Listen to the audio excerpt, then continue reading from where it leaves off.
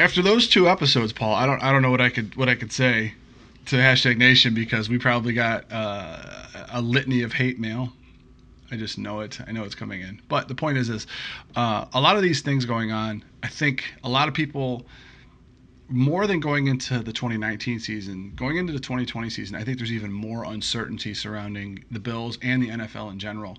So I think what we should Right. do is possibly revisit a topic that we talked about previously on Sportscaster. If you guys are not sub to Sportscaster, go down in the description, become a fan of us. We talk about exclusive content only to Sportscaster. We have our What If series. We have 10 parts of it. They're actually pretty entertaining. We've been told they're pretty entertaining. But one of the topics was, and if you want to circle this around to the Buffalo Bills, we talk about the Carolina connection all the time, and I don't want to. Yeah. I don't want to beat that topic even more. But given the recent developments of what's going on around the nation and the world, Right. specific to the NFL and specific to the Bills, do you think that this is a reason why they're going with so many Carolina players that they know versus some kind of unknowns because they don't have a chance to see these guys?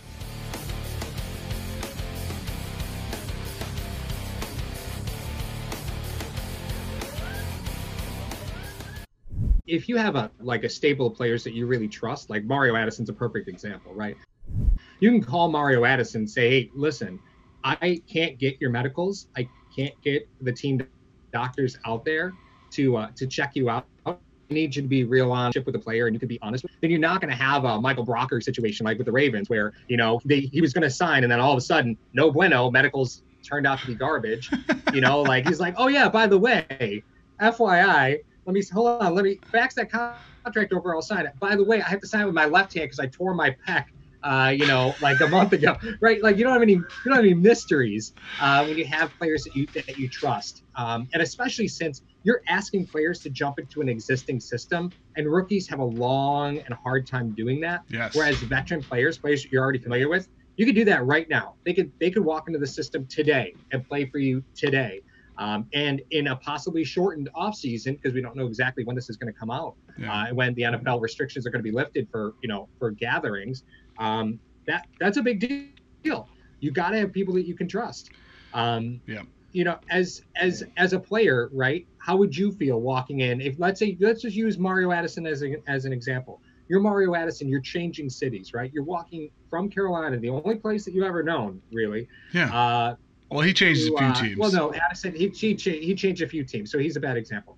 But you're Darrell moving Williams teams again, right? Darrell Williams, that's a good example. Okay. What are you expecting when you walk into one Bills drop? The thing about Williams, I think specifically, is that I think with the uncertainty, we like to take the front office approach to it. And okay, what are they going to be looking for? What are some of the things that are going to be going on with this team? Who are they going to sign? What are they going to do? I think if we took a player perspective of this, and obviously I was never a player in the NFL, but I'm just sitting there. Darrell Williams didn't have a job. Mm-hmm. Okay, now he can't go visit teams to try to get a job. I imagine if you're out of work and you have to go get a job, but you're not allowed to interview with anybody. Right. Okay. And some of the things that you're supposed to do and some of the things that you have to do as far as for your job interview, you're not allowed to do that. Okay. Hey, I don't have a job right now. No one's going to sign me. I can't work out for them. I can't do this for them. I can't do that. What am I going to do? YouTube myself lifting weights? Like what's going to happen? Right. But so they have to go on what the film is, right. the big eye in the sky. However, switch it over to the Buffalo Bills. They're like, listen, Darrell Williams might have been a guy that Bean actually really liked and McDermott really liked when they were down in Carolina. So he's like, listen, we'll sign you. We'll bring you up here. You'll have a job because we know what you can do. We've seen it firsthand what you can do. That's some of the things. I think coming from the player perspective, they're like, listen, I don't have a job right now. Now I do have a job. Now I have a purpose. Now I have a goal. And the narrative being in Buffalo, how it's changed, making the playoffs. You didn't make the playoffs. You went 10-6. You gave a lot of teams a run for their money. You have this solid defense. You have this emerging quarterback. You have all these weapons on the offensive side of the ball, and you have an offensive line where you're sitting there. Now, the perspective I think of everyone that's especially just specifically about the offensive line. You coming into Buffalo, all right? They threw together all these guys last minute last year, and guess what? Mm-hmm. They performed beautifully. So the infrastructure and the blueprint that's laid out, especially by our man OG Bobby Johnson. Um, they're able to work with you, especially if you have some familiarity with how the offense is supposed to be run and some of the verbiage. So I think you're coming into a system, especially Mario Addison a little bit more than Darrell Williams. Mario Addison played for Eric Washington as a D-line coach and Sean McDermott. Okay, you got a little bit of that flair from Leslie Frazier coming in and how he wants to run certain things, but you don't have to change up a lot of the things that you're doing. I mean, Addison going up there and then Butler going up there. That had to be incentive for Butler to go up there because his most successful years was playing next to Addison.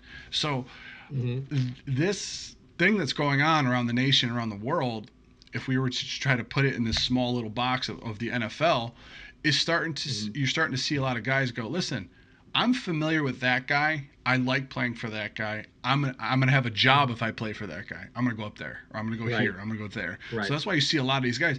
Detroit was the same way. How many former Patriot guys went to Detroit to play for Patricia? Yeah. You know what I mean? So and we heard some crazy stuff going on about Matt Patricia now. So it's going to be very interesting to see and very interesting how a lot of these things are going to shape out.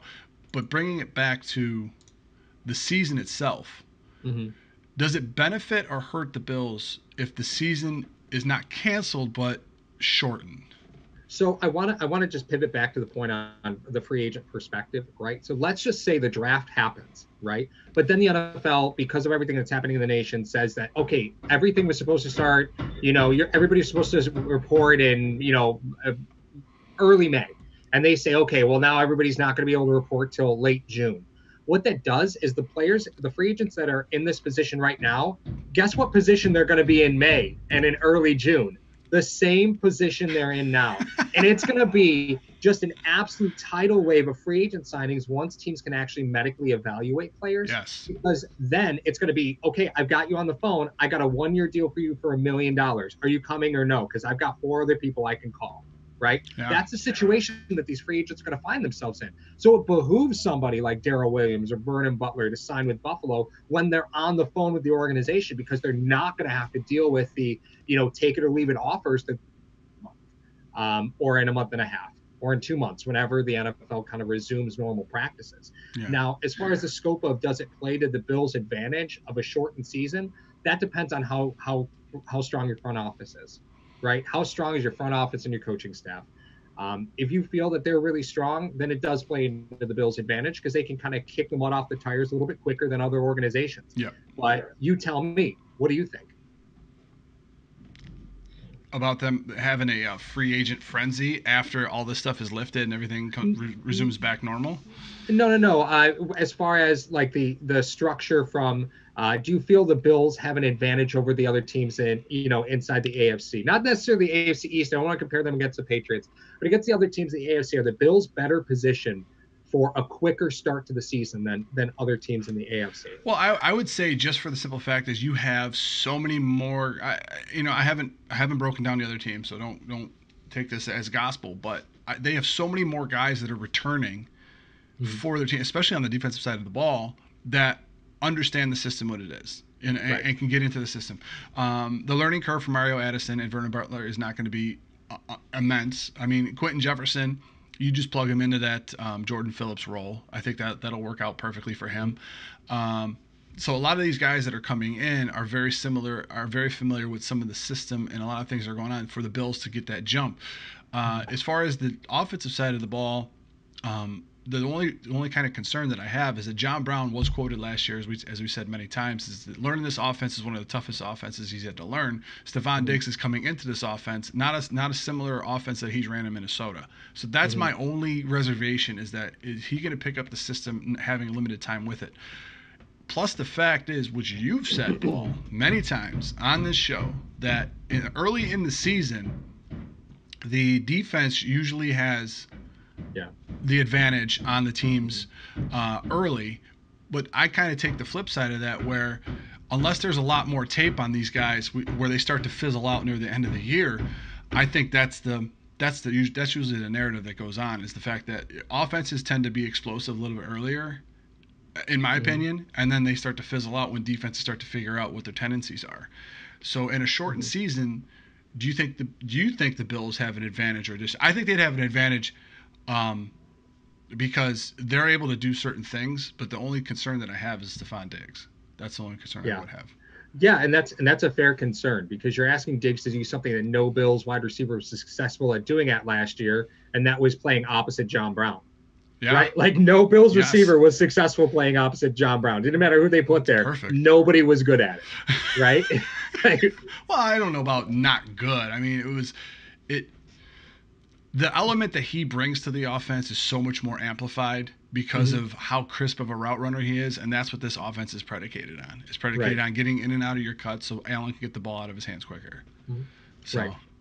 Yeah, and there's a lot to be desired, from an offensive perspective with this team. I think we all have concerns on the offensive side of the football. I think a lot of people are settled from the defensive side. Sure, we'd like to see a little bit more edge pressure. We're still not super sure on your strong side linebacker position.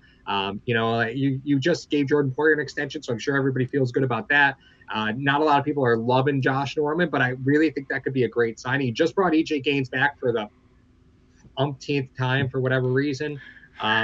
But that's an example of wanting to keep that communication consistent. EJ Gaines didn't play for anybody last year, and I don't think a lot has changed. So I think they're kind of backing up that position by bringing in somebody like Gaines, who will be able to, kind of translate and be the example for, either some of these undrafted free agents that they're going to eventually sign, or even give Norman some competition because EJ Gaines is going to have the leg up on Norman right away. Norman's been out of the system for a long time. So Gaines will have an immediate advantage over Norman. Immediate. It's not from a lack of talent. Gaines just gets hurt all the time. We talked about on an episode before about the Carolina connection and what's going on and how sometimes the Bills like getting older players. We looked at the 2015 team, and you had Peanut Tillman at 34, you had Roman Harper at 33, you had Jared Allen at 33, you had all these these older players. And if you guys have ever been on Our Lads for the depth chart of the Buffalo Bills, it's actually a great site to kind of give yourself some reference of who's on the team, what's going on. If you look at it, currently right now, if they have their depth chart, it does not say that it's the Bills' official depth chart. This is their depth chart. Right. Yeah. You have Mario Addison, Star Lotulelei, Jerry Hughes, and Josh Norman are your only players that you have currently, like 4 guys projected on the starters that are over 30. So you got 7 guys. So this is a very young, emerging team that has a lot of talent on it. And when you bring in an EJ Gaines to compete with Teron Johnson at that slot corner position, we saw Teron Johnson had a little trouble with Julian Edelman last year. So that being said, I know that's just one point that I brought up, but that being said, if they love bringing in that mixture of veteran leadership with some of the young guys to kind of, okay, here's what I know from this system, here's what I know from how when I actually played it in this scenario, I'm going to pass this on to you, and then when the time is right, they're going to move on from that player, and then the younger player gets their contract, and then they move ahead. So it's fascinating to see on paper what this team could possibly be, and especially in a shortened season, if it is a shortened season, how fast out of the gates can this team come together? I mean, it will definitely accelerate Josh Allen's learning curve, but I'm so curious to see that. What is this pandemic going to do to the 2020 season, and how will that shape how they draft, how they're going to approach free agency? I see it being like you. I see it being a flood if this gets lifted, and then all these free agents, you'll see all these free agents signed right after that when they're able to actually visit teams. So I think that's why people are kind of, they're either signing guys that they're familiar with, or they're kind of just like, okay, we'll wait. Let's just wait because if nobody touches you, we'll sign you. But let's just wait for right now because we're not really sure about that. And that's why I think that the draft's going to be amplified a little bit. So.